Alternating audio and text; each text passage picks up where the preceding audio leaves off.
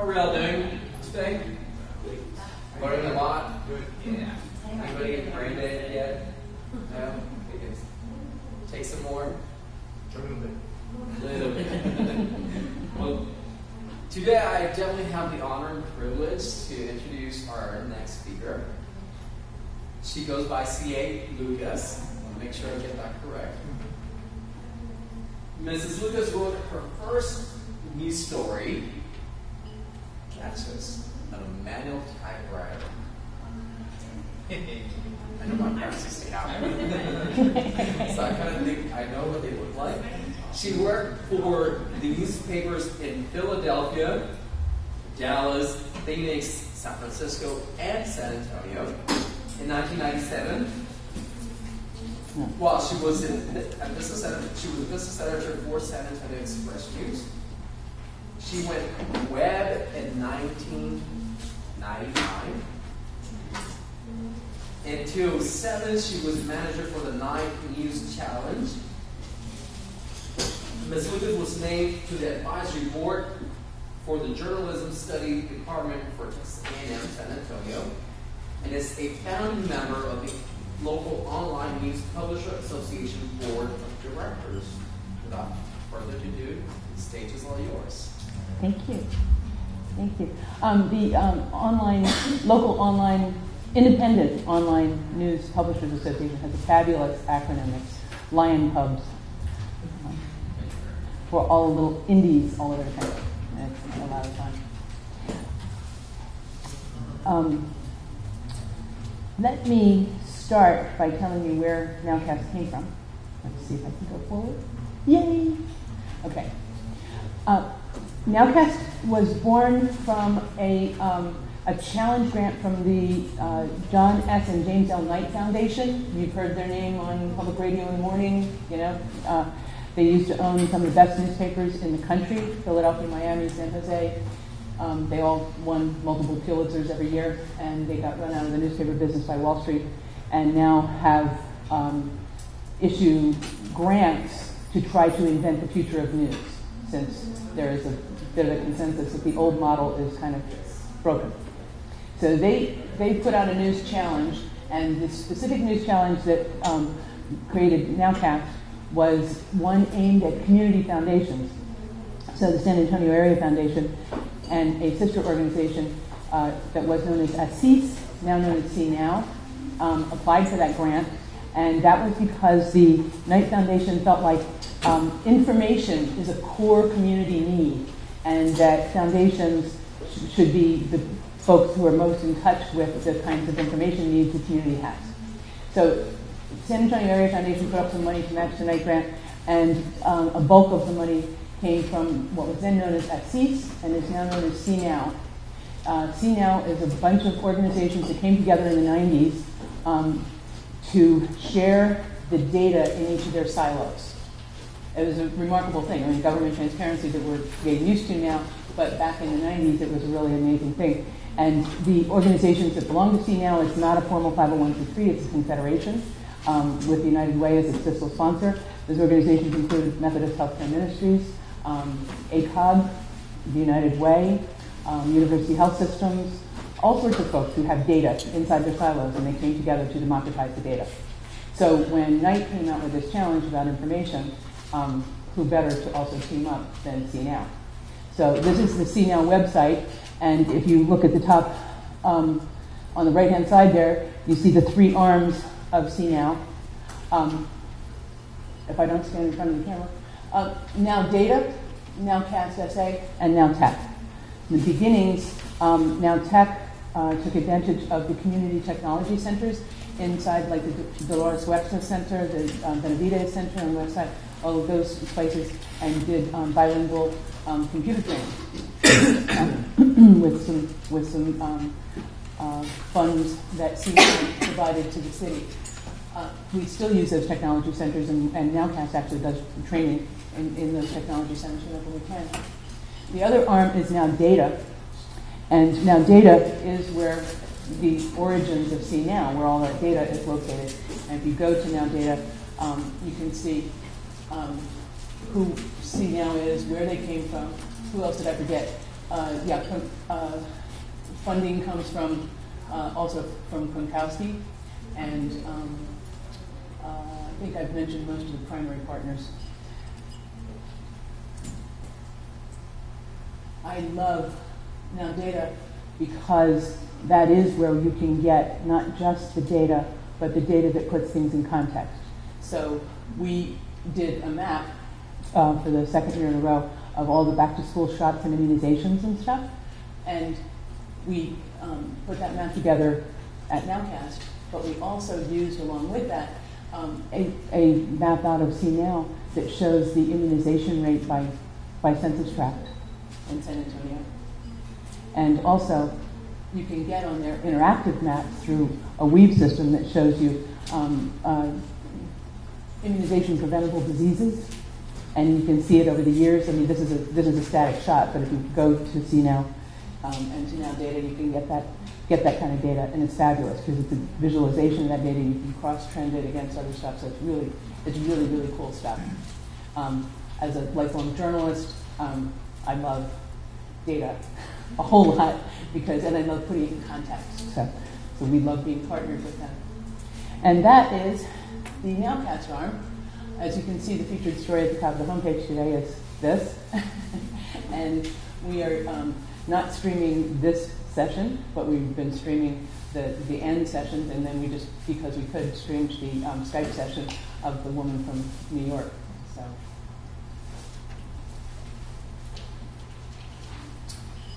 This is the second year we've done the Health Literacy Conference. We are actually teamed up with the Bear County Health Assessment, and then subsequently with the Health Collaborative. If you go to NOWCast, check out the About. We try to put everything there that you might want to know. Our primary mission is to facilitate an inclusive civic conversation, or civic engagement is our primary mission, and education. And we do all sorts of different kinds of things, whether it's training, whether it's webcasting, whether it's doing video stories, all sorts of things, but it's all aimed at civic engagement and education. When I first came to NOWCast, all of my colleagues across the country were talking about so-called citizen journalism, and it was, it was like we could get a whole bunch of people to come and write for us for free, which is sort of the way they looked at it. And I kind of think that in order for people to come and want to contribute to a website, you've got to have some sort of magnet, some sort of thing that makes it worth their while, some sort of value exchange, right? And I ran into some folks, and university people here are familiar with this thing called photo voice, and us journalists were kind of like, what? And then I realized, oh, that's the good part of like what they called citizen journalism, right? So, and the history of it, as many of you know, goes back to the 90s, and it involves basically letting people in the community tell us what the problems are, as opposed to old school media saying, the New York Times has learned, top down kind of stuff. So I took some of those concepts of photo voice and applied them with help from people including Adelita Cantu, thank you, applied them in San Antonio to try to get some more answers about this obesity epidemic. And that this is truly is going to lead to the video thing, I promise. So we took this data, and it's by campus, and took it around to different parts of the city and worked with, we refer to them as community journalists because I don't check people's documentation, I want to get to the facts. And we took them around and went to, with Dr. Cantu's help, to the Good Sam Center on the west side and worked with some of the modelos, the really promising young kids, and handed this data to them and said, what's behind this? What's leading to this obesity epidemic? We went to the Esperanza Peace and Justice Center and worked with several women there and said, tell us what's behind these numbers. What's causing this what's causing this epidemic? We went to the Benavides Center on the west side and worked with some young people who were just getting their GEDs and who were very anxious to help us with this project. So it was those three groups of people. And we turned them loose with cameras and some instructions about how not to get hurt and don't, stand in the middle of the street with a camera, stuff like that. And said, please go take pictures of what is in your neighborhood that you think is behind these numbers. And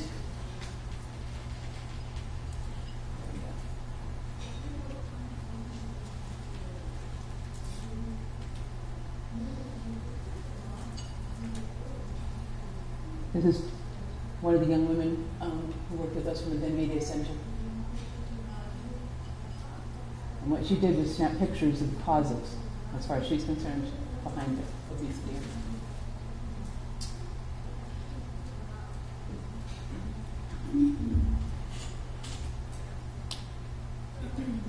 Hello, my name is Felicia Galindo. I live on the west side, and there are many mobility obstacles to leading a healthy lifestyle. Here are a few examples. There are overgrown bushes on the sidewalks. There are cracked sidewalks. There are weeds that are growing that are an issue for walking on the sidewalk. And there's trash. Just broken pieces of sidewalk that's just unable to walk there. I was walking my kids one day to school, and I told my kids, watch out with the broken sidewalk.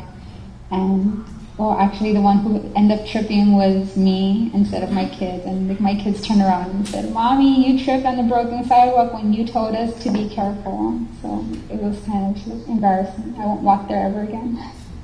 And then the other obstacle that there is a bunch of stray dogs that just roam around in the neighborhood, which is actually dangerous because it can go around and bite either one of adults or, most important, the kids. Thank you for your time.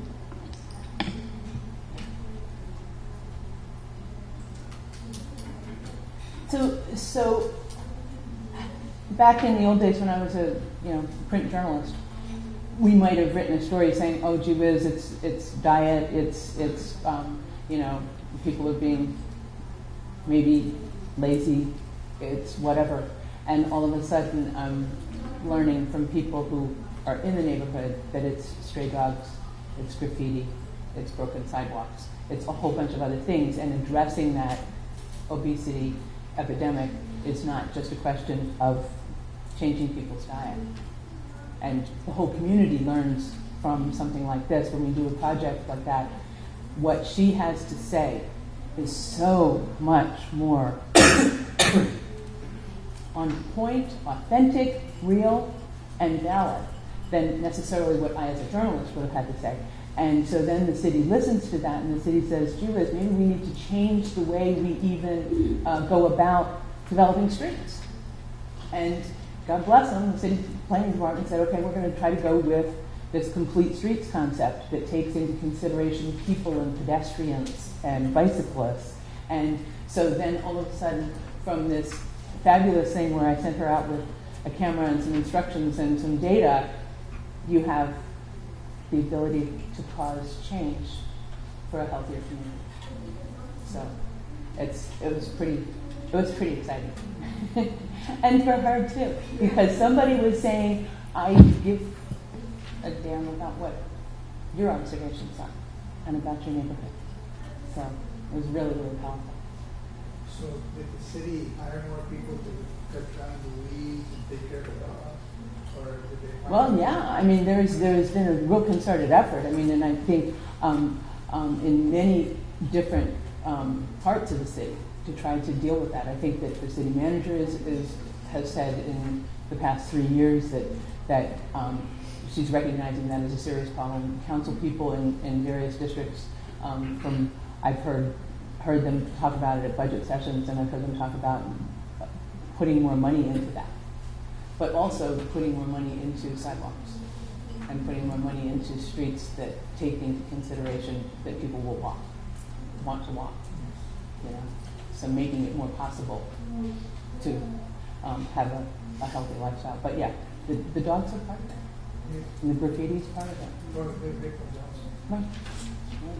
Yeah. So I mean, and I think that's another possibility to take it to the next step, right? And say, okay, now look at what else needs to be changed. I have to tell you that one of the most fabulous things that we've done lately was to live stream Wednesday a groundbreaking, which is not something that old school journalists get really excited about. You know, that's like doesn't usually tick my clock.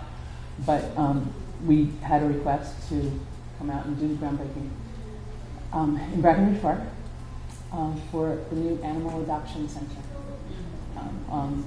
And if you recall, that place in Breckenridge Park was where it was a crematorium for dogs and cats. It's on Chuleta, right across from the zoo. And it was a really right under the freeway, right next to the Sunken Gardens. Sure, Yeah, and it was a wretched place. I mean, it was a place of death, and all of that's been torn down, and thanks to, in part, to grant money from the Petco Foundation, from Paul Jolly, who is the head of the Petco Foundation. He gave $1 million toward it, and the city put up more money, and that's going to be an animal adoption facility. So, pardon me? It's still ACS, but it's going to be named Paul Jolly Adoption Center, not a place of death. You're no longer going to put animals down? Not there, no. We can, I mean, and you know, I mean, they've really decreased the. They've really decreased it. And one of the reasons that I got so excited about going to live stream is that Paul Jolly, who contributed the money, is terminally ill and couldn't come to the groundbreaking. And I got a phone call from the city saying, if you webcast it, then he can watch it from his home in San Diego. And so we put 3 cameras on it. We webcast it first class. And it was really a moving event. And that's part of what, you know, so yes, so suddenly a story about an animal adoption place becomes about the city's health, you know? I mean, it's all tied together. Okay. We do a lot of live streaming, obviously, a huge amount of it. And one of the cool things that I don't know, they're not in this room, but 2 of my board members were in the other room, Pilar Oates and Steve Blanchard at Our Lady of the Lake. Both of them are a part of the Health Collaborative. Steve is the chair of it right now. And go back here. Sorry, back. Yes, there we go. So a couple years ago, Steve came to us and said, "Hey, could you do this?" And I said, "Yeah, let's try it." So the health assessment was on the website, trying to gather information for the community health assessment of 2010. And he said, "Could you webcast it?" And so we went to Benavides, and we live streamed it from Benavides. And Pilar was there in the room and realized that a lot of people were having a little difficulty, and so she ended up also doing a simultaneous translation to Spanish of everything that was going on in the health assessment. So it was a rather remarkable moment. It was a plática, and people were talking, and it was a great interactive session. Now, at the time, I didn't feel like necessarily the webcast was going into that neighborhood, right? I mean, we know there is a big digital divide about who can get internet service, right? So but by the same token, what was really good about it was that we had a video archive of what had happened. So even if not too many people watched it live online, all sorts of people could come back and watch it after that. So that had a tremendous value, and that video is still up on the website because everything we do is pretty much archived. So later that year, the health assessment went to the east side to do the same thing. at the Club Black Community Center. And we webcast it. But this time, we kind of knew we could, so we told people in advance, as opposed to saying, I hope we can, let's not overpromise. So a lot of people, we told them in advance, and there was a lot of word that got out. And as is the case with much of the stuff that we do, everybody wants to be there in person, but if they can't be there in person, they can watch it online. So we had so many people watching online that the online audience, when people went to tables with facilitators, the online audience said, where's our facilitator? And that's what had to happen. We had to get somebody online to chat with them, to chat with the online audience, because they wanted their own facilitator. They were that engaged with the issue. And Where's that at? that's at the Club Black Center. Okay. So what you're seeing right there is the online chat with that map. They're chatting online with those folks. And in the background you see, that's our webcast here that you've seen next to us all day today. So, and it's the people from HRIA doing the facilitation with the online audience. So it's when that stuff happens, that's like completely wonderful magic, and then we can save that chat, and that becomes part of the health assessment. And it becomes a whole nother perspective of people who, for whatever reasons, and some of them may be accessibility. So think about that. Then you're adding a whole nother dimension to the health assessment of people who can't get out. I'm a nurse, so I'm asking this from a nurse patient. Reinhardt, I'm wondering about copyright issues, permission issues. I don't even know how to ask. No. It's all serious stuff. So this is a public meeting, right? And at most public meetings, there is no expectation of privacy, and there's not a practitioner-patient kind of relationship going on. So, I mean, that's just me also speaking as a journalist. So when I go to a city council meeting or a budget hearing or something like that, there's no expectation of privacy, and there's no contractual relationship that would involve a HIPAA thing, right? But by the same token, we do make sure that people know. I mean, there's nothing ever sneaky about it. I mean, people know this is being webcast, and if that does make you uncomfortable, then we want to take some consideration to people so that they don't feel like they're being put on the spot or something like that. Our goal is not to embarrass people. Our goal is to expand access, But I'm sensitive to that too, because obviously online we have to deal with a lot of copyright issues in other areas, but in something like this, it's pretty cool. And it's not an issue in this kind of thing for sure. There are other issues. Oh, yes. Question. I know I've seen some of your archives that I might want to use in a class, maybe a 5-minute segment ever, a 10-minute segment ever. Awesome. Is there a way to, and just for because I'm not that tech savvy, is there a way just to cut a portion out of one of your archives? It's not easy for you to do it, but it might be easy for us to do it, Okay. or we might have already done it. Okay. So yes, Okay. and everything on our site, speaking of that, is Creative Commons 3. So that means that it's share alike with attribution, non-commercial. So it's absolutely, you can, I mean, how could I ever, copyright a budget session anyway? It's kind of tough. Actually, I think it's worth taking a minute to explain what Creative Commons is. Yes, thank you. I'm sorry. Well, you go ahead. I didn't mean to jump No. in.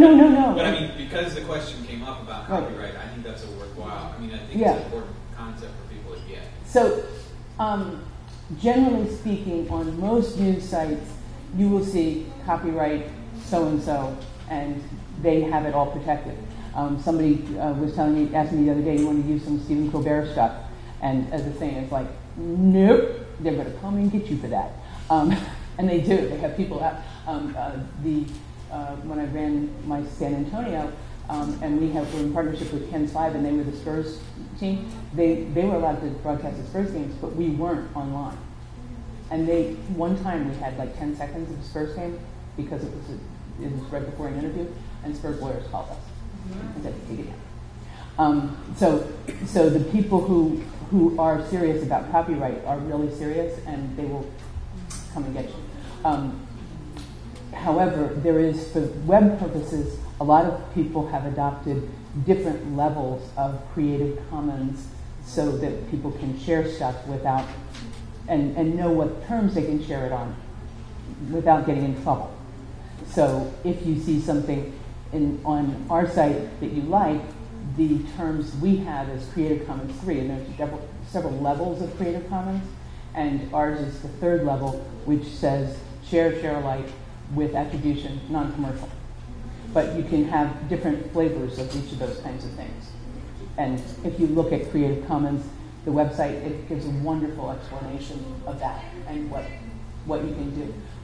We do that, and some other websites do that, because quite frankly, it's a lot less hassle. I mean, I can't pay lawyers to go track people down. And also, I couldn't copyright a budget meeting. You know, I mean, that's not what I want to do. That's not the kind of thing that I'm into. And clearly, some people like Colbert or MSNBC and stuff are very much into that. There's one other thing that came up that I should point out too, that's called fair use.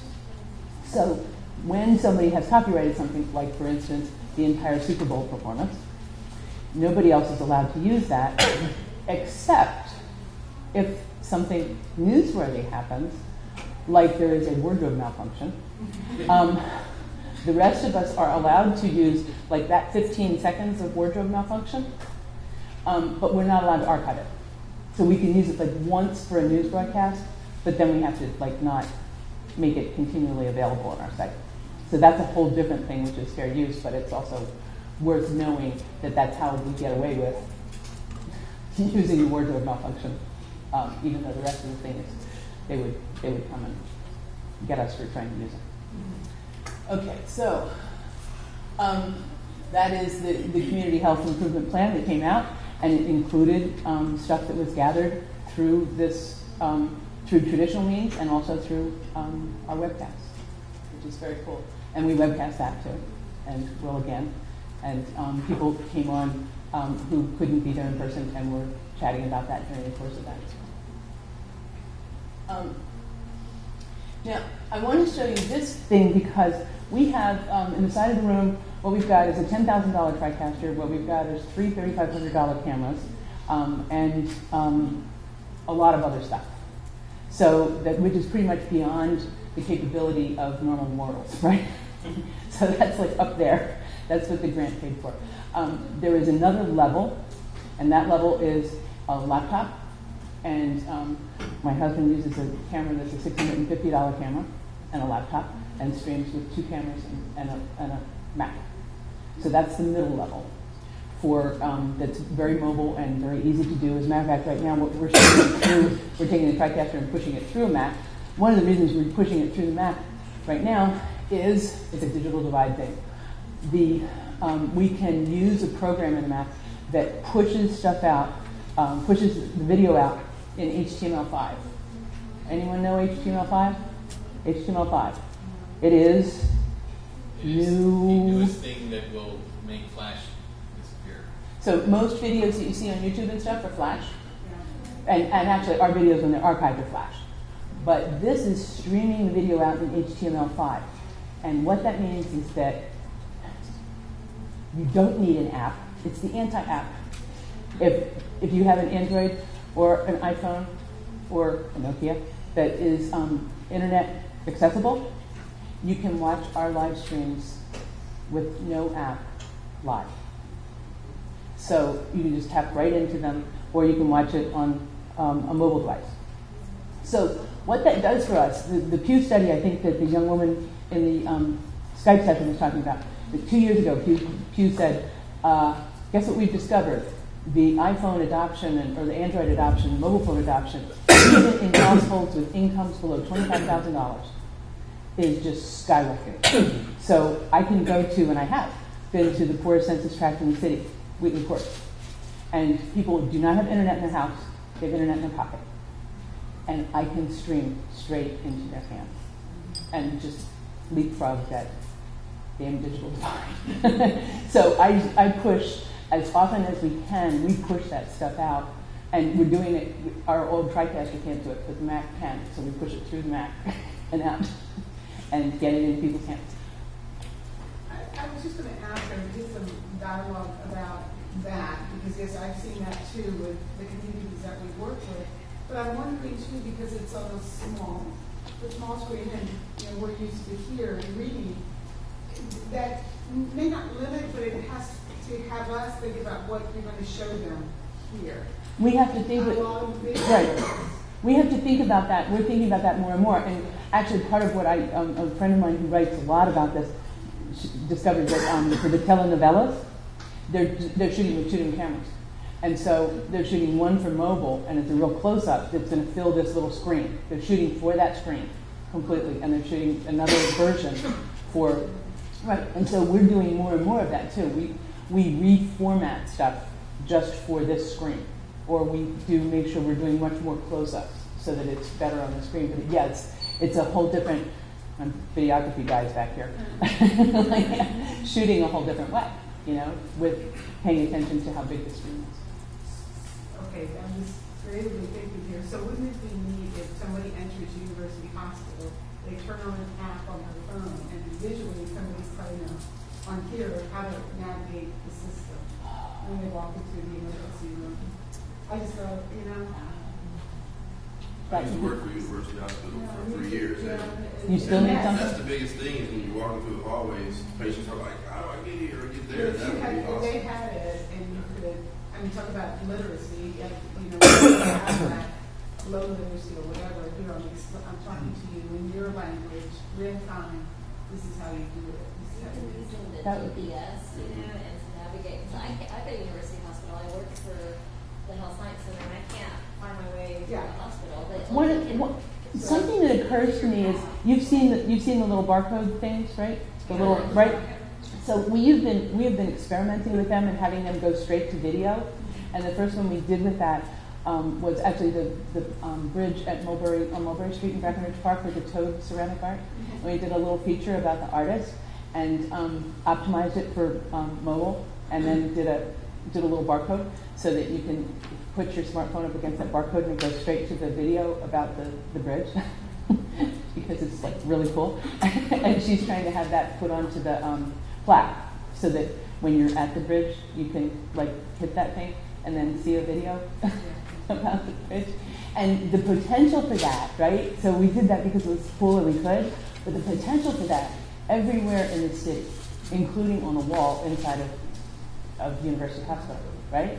Of doing a little video or a little thing that gets absolutely triggered by that barcode, and having it purposely meant to try to be very nice and calm to a person who's like lost, Absolutely, you could. Be very cool. Part of what I'm trying to do is say, okay, these are some of the things we've done. Not all of them are health related, but it's going to trigger you to say, this is what else we could do, and to say this is how else we could use it, or this is another application. There's I'm on Quick right now because Quick is one of my favorite free things that you can use to stream. How many people in here have an iPhone or an Android that is connected to the web? Right. And you can see video on it, right? So you can shoot video with it too. And if you go to Quick, you can get an app that will allow you to open up your phone and go there and immediately do what I'm doing right now, which is streaming me live to our channel on the web. The other thing this does, and I did this 4 years ago at the Democratic Convention with 4 journalism students. We streamed live from Denver. And if somebody's watching this on the screen here, they can type in a question on the screen, and that question shows up right here. So you have a completely interactive experience with somebody who's watching. And no Twitter. I used it here for I've used it here for a couple of things. One is what you see right here. Mario Salas did a fabulous tour of the East Side that included all sorts of fun places, fun things like a tour through the cemeteries and a stop at the grave site of Charles Bellinger, African-American saloon keeper, gambler, bootlegger, and power broker. And Mario was giving a great tour of things and his great description of things. And Andrew, our videographer, was walking around with an actual real live serious camera. And I was walking around with this. And it geotagged those things automatically. So you can look at this map and see all the different places we went to and see all the different things. Now, Promotore was looking at some of this stuff and said, wow, we could like map assets for health assets, mental health assets. We could do something like that. And there are all sorts of really interesting potentials with this. This is the other free tool that we're using a lot, and I think this has got tremendous potential, and I don't know all the different ways, but you guys can imagine some of the different ways. We're using a new crowdsource, it's called CrowdMap. It is based on software called Ushahidi. And Ushahidi was developed about 4 or 5, maybe more years ago. If you can Wikipedia it real quick.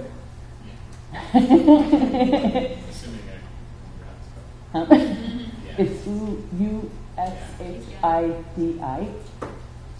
It is the Swahili word for testify. And it was created for crowdsourcing incidents of election violence in Africa. 2007. 2007. 2007. Kenyan presidential election 2007. For the Kenyan? Sorry. Kenyan presidential election 2007. So Ushahidi was developed so people could report election violence, and they could do it by SMS from dumb phones or smartphones. So it was meant to have very, very, very low barrier to entry. And it was fabulously popular. And so now we have our version here, which is CrowdMap. And we have done 2 or 3 of them. The one you're looking at here, and Andrew's going to show you the mobile version. He's been standing there ready for it. Andrew and I rode around the West Side with Andy Sarabia, getting a tour, a Cops Metro tour of all the different things that Cops Metro did on the West Side.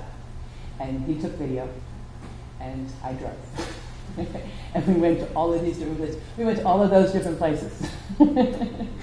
And Andrew cut up the video into 20 different pieces and put each piece of the video on that map. And so you can go to that map and you can pull up the video of Andy talking about how in this place in town they got bond money to stop the floods so that people didn't die. And you can, and the mobile version is so sweet, it's unbelievable. Jump. So each one of those points is a story. Right. Right, so I'll pull up that map real quick. This is pretty much the app that is available on Android. It's also for iPhone and iPad. You're breaking things. The app is downloadable for iPhone or iPad. It's a simple thing to download, and then once you do download it, you can see all of the maps that we've done, which includes Cops Metro. We did our backpacks, back to school backpacks and immunization shots on this map this year because it's so sweet on mobiles. Go ahead. Okay.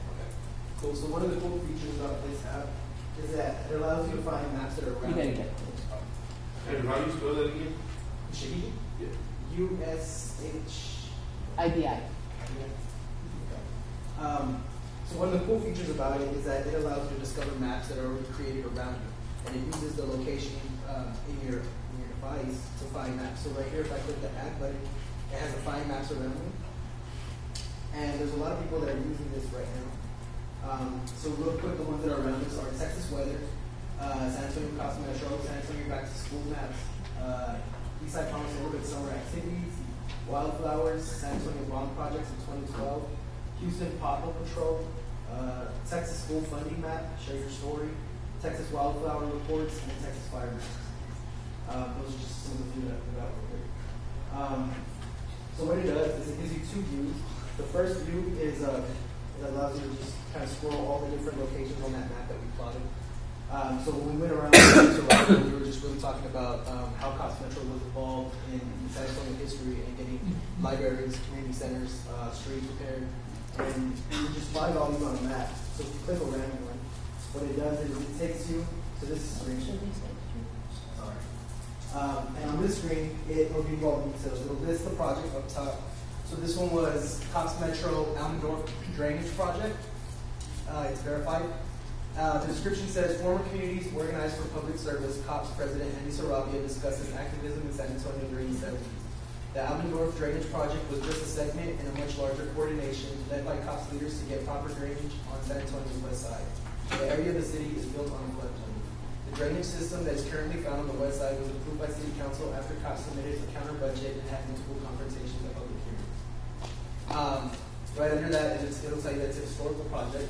Because COPS Metro is still around, a lot of the projects are active. So you can categorize whether it was a historical project or it's an active. You can create your own categories from there. It also gives you the time and date when this happened. This project was completed on Thursday, October 28, 1976. And we got that from looking at articles and doing a little bit of research. They'll give you a map. So on the map, you can actually click, and it'll take you there. You can see a street view, the current view. And then right under that are documents that we pulled up from archives at UTSA Special Collections. And it has pictures of the drainage project, a map, it has current pictures, articles that were written by the San Antonio Express, the Express.com, the San Antonio Light. It's just really information rich. And at the very bottom, if you keep scrolling down, these are all just pictures of past. At the very bottom is a video that we created. And this is a segment of the interview that we had with Andy Sarabia discussing this project. Let me see if I can play that.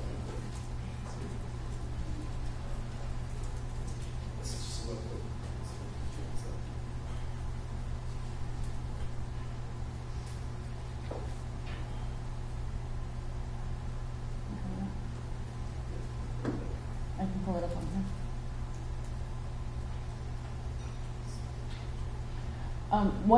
What happened when we were doing this, events kind of overtook us, and we were just about finished with this thing, and then all of a sudden we hear that COPS Metro is going on brand new walks on the west side, right? And we're going, oh wow, wait, whoa, we just have this map for you. And so we called up Jorge and said, hey, guess what we have? And you can download this app. And so he did. He downloaded his app on his iPhone. And so the next day, when they went on their walk with Chief McManus and the sheriffs, he uploaded photographs from that to this very self-same map. So it's like this living, breathing, growing history book of the West Side and COPS Metro Alliance that can continue to evolve. And it can evolve just like that as people add their photographs. And we have some control over when things are added and when we approve that things are added, and then it came in from a person who we trust and stuff. But after we say, oh yeah, we approve Jorge, then he can just add stuff as it happens. So if I got it working, here, all of the streets here were part of the option, just getting the streets, and this drainage up to the streets. Again, with a lot of this going to be done in CDs. Well, there's different good things about it. I don't know exactly what they can take. Well, of course, we always see the additional I went to the elementary school back here. I don't know if you call it a name. It used to be called Idaho. And we used to have to cross. It's like reference mark. There's the iPad has connected projector. Yeah. Let me see. So that's the video. Let me try to pull it up on here. But these are all just really short videos. But if you go back to the other view that we had, instead of having this on this view, all these, there's about 20 of them on here. And these are all just little projects like that we document. And as CA was saying, COPS Metro is still around and they're still doing walk-walks. So actually, this is the current project. They already posted one. So this one says... You got it. And the video was taken with No, the video that he shot was shot with a really good camera, but it. With your device allows when you're doing the app, it allows you to shoot stuff right then and there. This is by cell phone, by Jorge's cell phone, what he added to the map. So this was a project that they did. It was a St. Timothy and San Juan neighborhood walk. It was over 60 Cops Metro leaders ready to walk their neighborhood in response to rising crime issues. SAPD Chief McManus and Sheriff Ortiz walking with them. It's a current project. It happened at 8:56 a.m. on Saturday, July 28, 2012. At 1515 South Gill Street, San Antonio, Texas. It gives you a map, and these are the pictures that you're seeing up there that he submitted from his phone using this app. And so if you go back to this view again and you switch over to the map, this is the map. The current project is and so it's really simple. We just started this map. This is NOWCastSA, and this is where we've been, and we're trying to document all the webcasts that we've done around the city. So today, just sitting here right now, if you guys saw me taking pictures, I'm trying to plot what we're doing here today on the map. And it's really simple. There's a little button right here, and it's a report button. You click it, and it'll put up the screen. And on this screen, it just lets you type in all the information, the title, the description, the category, the date and time already recorded for you as the location. And you can add photos right here. See that place right there? And it'll ask you to take a picture and go up to your device. And you can also, obviously, it's connected to social media, so you can Twitter it and stuff like that. We did another one the other night. It's got 300 events in it from National Night Out. God bless us. It looks like all the stars in the sky. Well, I know I'm tickled that we now have the undying affection of the San Antonio Police Department, at least the folks who are involved in National Night Out, because they kind of have an idea of how big a deal this was to get this all in one spot. But a lot of neighborhood associations helped out too. And the cool thing is that they're sending in photographs. So this thing is going to be populated with photographs from National Night Out and stuff. And so we're kind of like building this beautiful community tapestry of, what it looked like in San Antonio on National Night Out. Question. Do you have any, and I may have mentioned a little bit, you may have said, do you have any idea who accesses your website? Oh. Demographics? So, yeah, the web is a really funny critter. On YouTube, we can tell male, female, and a certain amount of age demographics, right? But on the actual website, we have far fewer demographics. We can tell the city that a person's from.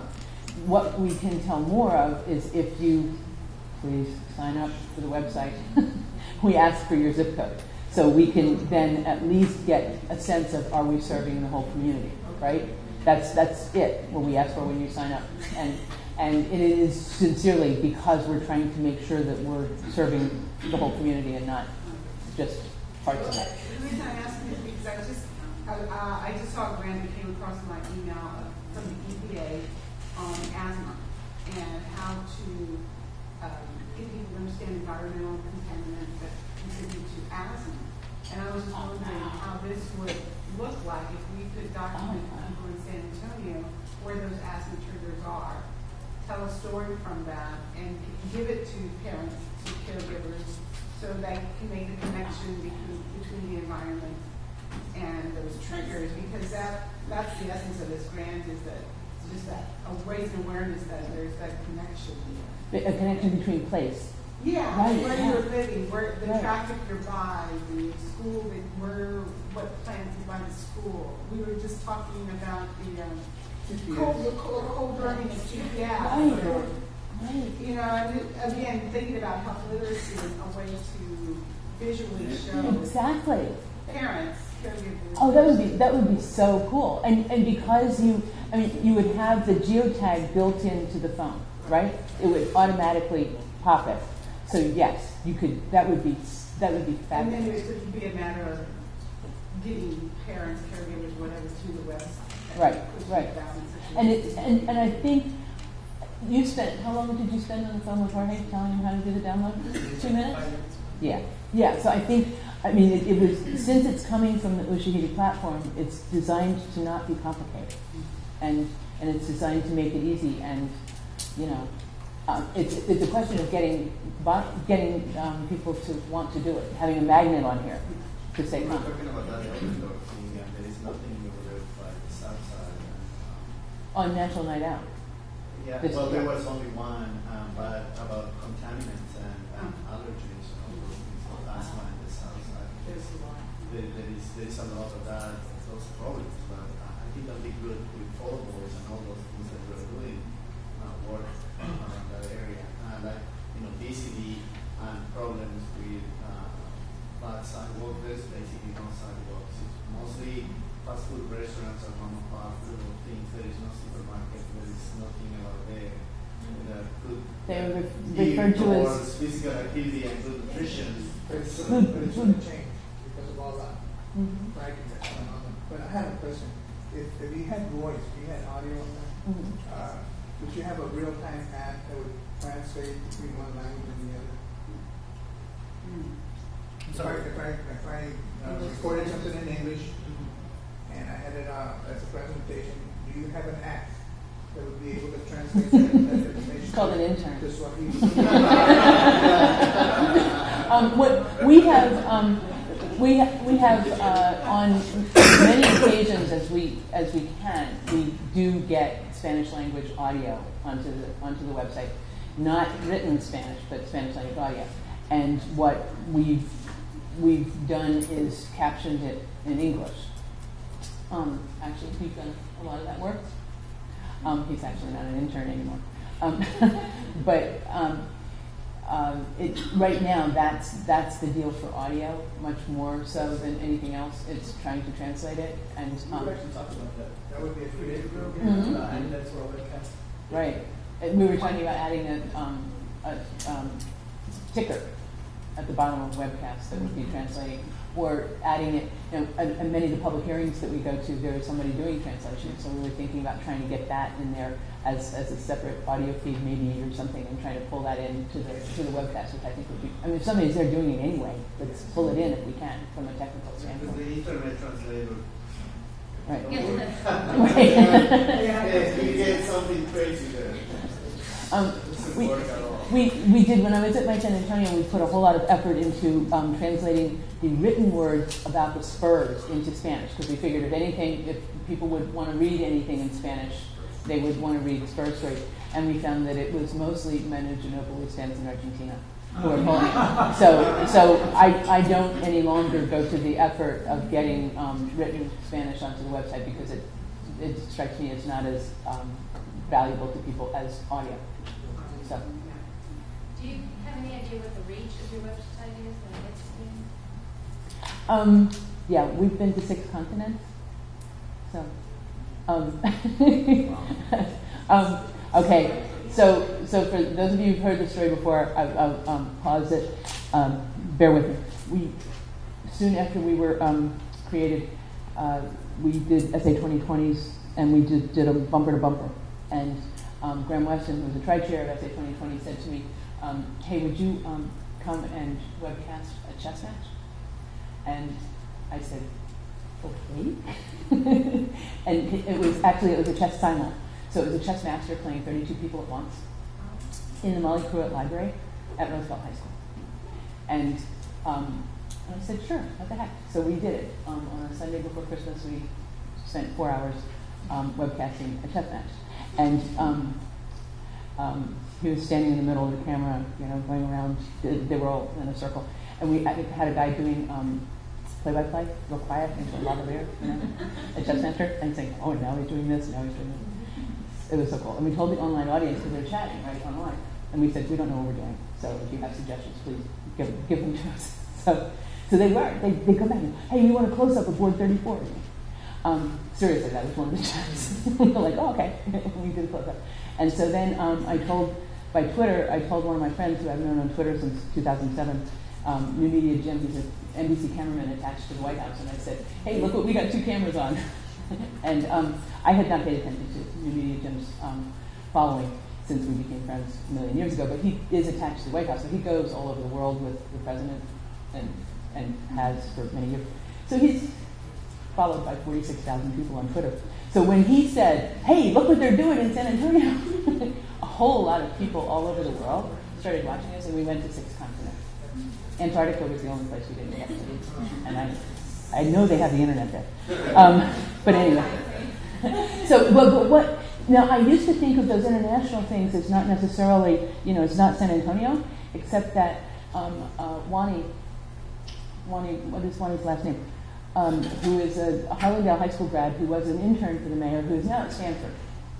She has been online at every single SA 2020 from either Stanford or from her year abroad in Rome or from London or from wherever she happens to be.